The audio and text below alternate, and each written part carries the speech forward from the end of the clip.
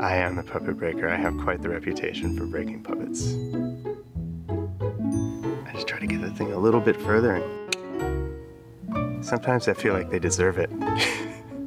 I guess Babinski's been my specialty. He had this whole scene where he's doing all these gymnastics and calisthenics and stuff up on his balcony.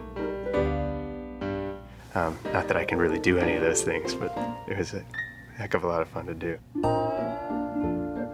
I don't know, I like to think that I don't like to let the puppet limit the performance, and sometimes pushing a puppet to get the most out of its performance, it breaks.